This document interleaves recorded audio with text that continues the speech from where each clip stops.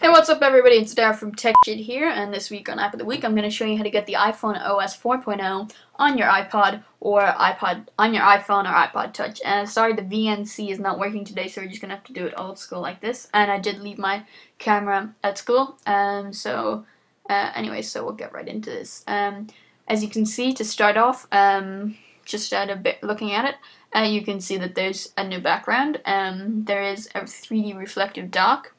And if I shake it, I get a switcher, an application multitasking thing. And these applications are running, and they're not just displaying. I can open up Mail, and then I can open up Safari. And you can see that's pretty cool. So this is iPhone OS 4.0. If you want to have proof, I'll go into settings and show you that you can change. I'll go into about, well, general, and then about, and you can see right here, down here, that it's only on 3.1.2. Yes, no, this is not the iPhone 4.0. This video is going to show you how to replicate it, but just got that name because of the new, everything. I didn't know why, but anyway, so this app of the week is basically going to show you how to make your iPod or iPhone look like it's running 4.0. And you can actually, by the way, this is all done with Cydia. You can actually, if you are a iPhone developer who develop apps for the App Store and sell them, you can download the beta version, which I really recommend you do. And you can probably download it legally somewhere else. I won't tell you that because I don't know. Anyways, this is all done with Cydia.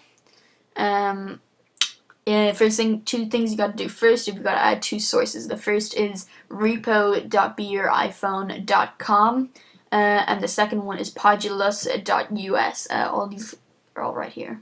See, woo, right there. Okay, so after that's done, you need to go to search, and the first one we'll do is reflective.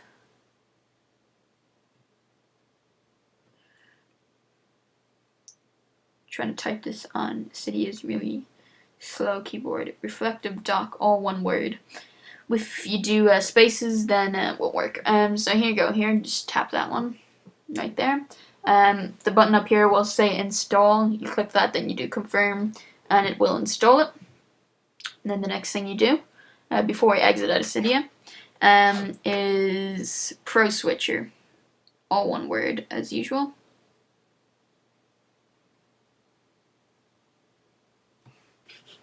You do Pro SW, it'll come up. So you got three results here. If you hit the first one, you gotta make sure that you did the sources first. If you just hit the first one, install, confirm, and that is it.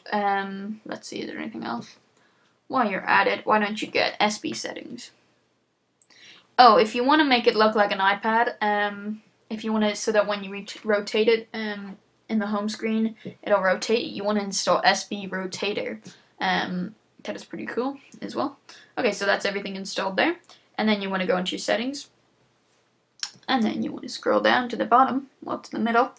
If you go to Pro Switcher, there's lots of different options here. These don't really do anything. I'll show you a better way to do that.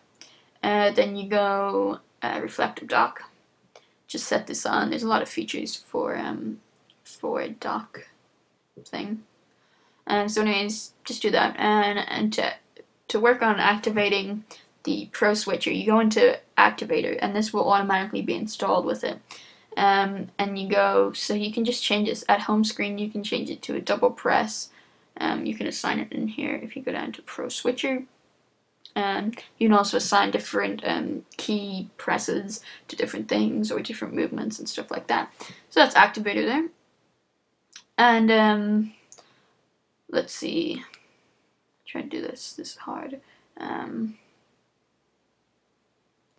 more thing, if you want if you want backgrounds, go to type in Cydia iPhone.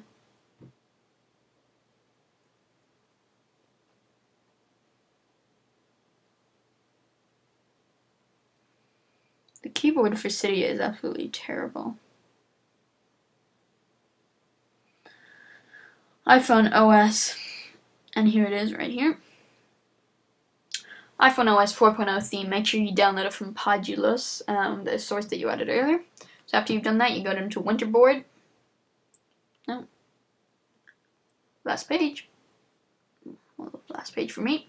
Select themes. It'll be at the top here, and it'll say iPhone OS 4.0. I've put it at the bottom, right here. So just take that off, and then you want to set the user lock background and the user wallpaper. You want to tick those, and basically what that does is that'll make it so that your lock background, basically, so this image is your what you would call it, your background here. And you can also set that to dim it. Jesus. You can also set that to dim. You can also set that to dim the background so the apps stand out a bit more. And if you, I've got this nice little cool thing. If you shake it here, it'll activate Pro Switcher. I'm just going to close down all these apps to keep it fast. And also get an app from the free app from the App Store, which will show you how much memory you're using, and that's helpful to show, you know, if you're using too much, if you're running too many apps at one time. Okay, so that was iPhone OS 4.0. Thank you for watching this video. Check out the website for everything new, techshit.com/blog for the latest updates. I know I've said this in every video I've made, but I should say it anyways. We've done a new kind of other blog type thing, which we will mostly be like reviews, kind of longish articles and stuff like that. And basically that's more kind of personal, well, not personal, but like more around the tech world rather than tech shit in general. The other blog on the website will be mainly for updates. But anyways, to access this blog, just go to blog.techshit.com. And that is powered by Tumblr, so you can do all sorts of things with that, you know, subscribe and different things. So feel free to check that out.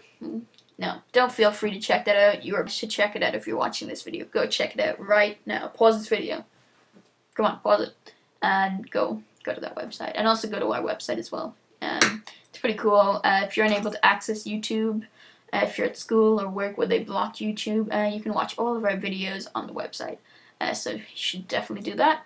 But anyways, thank you for watching this episode of Tech Shit. I'm Dara Carver, and I approve of this message. That is what Ray William Johnson does, and that is not what I do. I'm not going to copy him. So anyways, what I'm going to say is thank you for watching this video, and I will see you guys next week. Actually, no, I will see you guys in 4 or 5 days for the next episode of Tech Shit, because Marcus has some big athletics competition coming up, and he needs to do loads of practice, or something like that. Maybe he'll be here. I have no idea. I will find out for you tomorrow, and I will update that on the blog, so another reason to check out the blog. Thank you for watching this video. I'm Dara of Tech Shit, and I will see you guys on Sunday.